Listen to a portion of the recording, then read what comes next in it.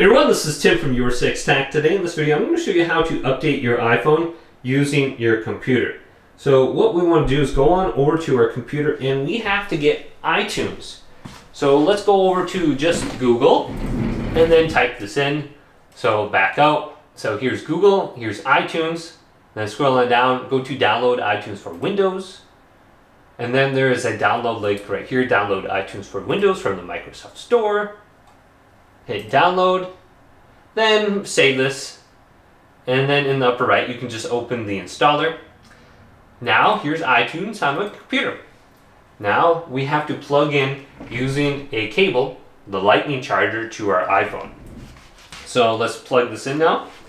So now with your iPhone plugged in, let's just go to my phone and zoom in here and focus. We have to restart this. So press the volume up, volume down, and hold down the power button. So volume up, volume down, hold down the power button. And now this will put it into the reset mode, which will allow us to choose if we want factory reset it or update it. So just continue to hold down the power button until we see the little cord on our screen. So we're going to see the Apple logo here in a second. And then we'll see a cord in the computer. And that's when we know we can update it on our computer now. And something should pop up on your computer. So just hold this down. All right, so I can see it now. So under the screen, there should be something on the computer. And then just go to where it says update. And it'll be very easy. So let's go on over here and check this out. And it says, do you want to allow this computer to access this phone? Okay, we can go with that. Now, this should pop up.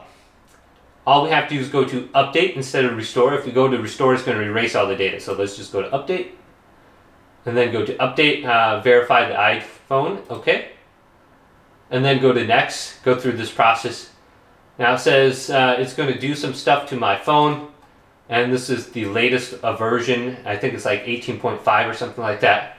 But you might be able to find a more frequent or latest version on your computer versus your iPhone itself. So you can just try this out. Hopefully this video did indeed help you out. If it did, leave it a big thumbs up and subscribe to my channel down below.